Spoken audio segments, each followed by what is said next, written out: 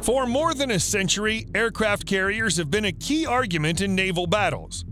These immensely powerful machines of incredible size are capable of controlling situations not only in the water, but also in the air. The hero of our review today is the aircraft carrier John F. Kennedy, one of the most modern and also the most expensive ships in the world.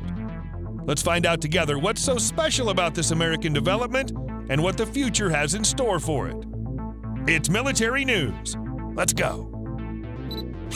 So, back in 2008, the U.S. launched a program to build perfect ships, like the Gerald R. Ford, the namesake of the first ship in this series.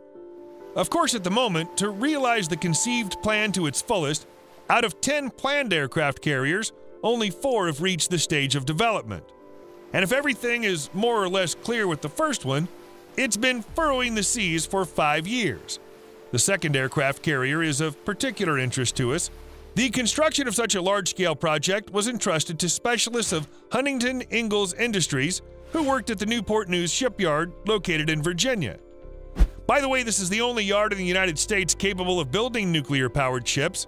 Work began in 2010, but the official laying of the keel occurred only in 2015. The launch was scheduled for 2019. The daughter of the 35th president, Caroline Kennedy, took part in the ceremony. By the way, she attended a similar event 52 years earlier during the birth of the combat CV-67, also named after her father. Now the aircraft carrier is 80% complete and further work on it will be done afloat. The transfer of the ship to the U.S. Navy is scheduled for 2024. Whether American engineers will meet the deadline, we'll find out very soon. Around the name of the giant, with a board number CVN-79, there were a lot of controversies.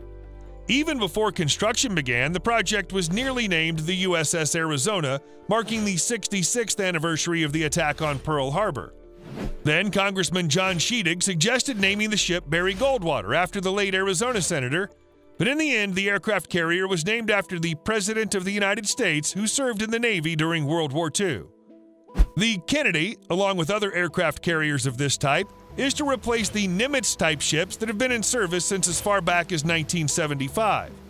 Unlike its predecessors, the CVN-79 has a lower radar signature, helped by stealth technology. Our hero has excellent technical characteristics. It's 337 meters long and 78 meters wide. The ship's hull is larger than 3 soccer fields. The Kennedy's displacement is about 100,000 tons. The Kennedy can accommodate 90 aircraft, including Lockheed Martin F-35 Lightning II strike fighters, Boeing FA-18EF Super Hornet deck combat fighters, E-2D Advanced Hawkeye scout jets, EA-18G Growler deck combat jets, MH-60RS landing helicopters, and various UAVs. All of these aircraft are capable of about 160 sorties per day, rising to 220 sorties in extreme combat conditions. An interesting difference from its predecessor is that the new ship uses the latest electromagnetic catapult, EMALS, replacing the steam-powered catapult used on the Nimitz class. Steam units were developed in the 1950s and were extremely reliable. However, massive and difficult-to-control catapults could only launch heavy aircraft, such as the EA-6 Prowler. As for light aircraft, which include, for example, drones so urgent in the 21st century, such equipment could do them harm.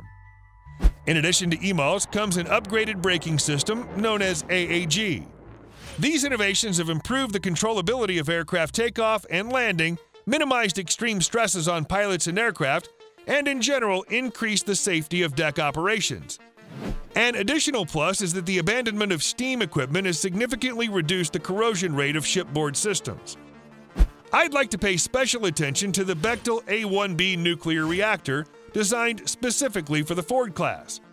Kennedy is equipped with 2 such units, each capable of generating 300 megawatts of power, 3 times the capacity of the A-4W installed on its predecessor. The new units have a simpler design, with half the number of valves, piping, main pumps, condensers, and generators. These improvements reduce costs as well as maintenance effort by 50%. The reactors, which drive 4 ship propellers, propel the CVN-79 to a top speed of 30 knots, an average city speed of a car, by the way, 56 kilometers an hour. The new nuclear propulsion system should allow the aircraft carrier to operate for mind you, a full 50 years without refueling. For comparison, USS Enterprise could work without refueling for only 13 years. Another important innovation of this ship is a 3-line phased array radar ESR, Enterprise Air Surveillance Radar. This technology replaces the dual-band radar DBR installed on Gerald Ford.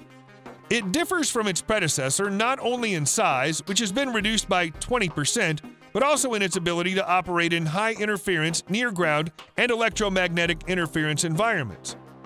An improved weapons control system and a higher level of automation have made it possible to reduce the crew by 700 people. Thus, the total number of soldiers, including the air group and staff officers, was about 5,000. Improvements also affect the ship's interior. Living conditions on board became more comfortable, a gymnasium, and even a maternity ward were added.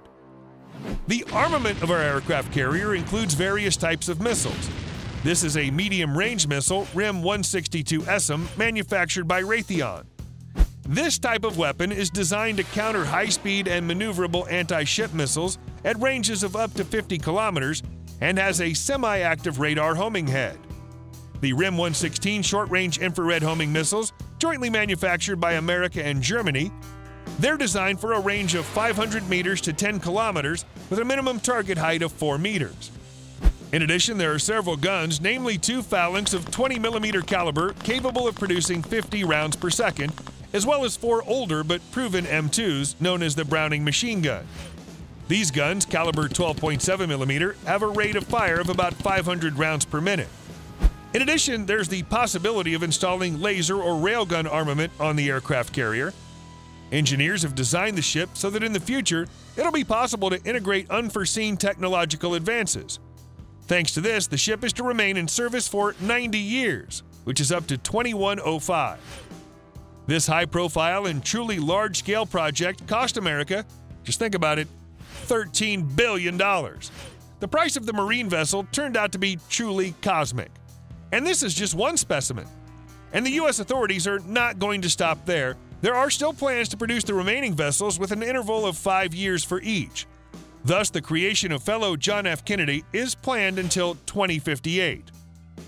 It's still hard to say whether such a price is justified for just one aircraft carrier, although it looks, well, very impressive indeed. I hope you enjoyed my review. Be sure to share your feedback in the comments below this video, and don't forget to like and subscribe. There are a lot more interesting things to come. See you soon.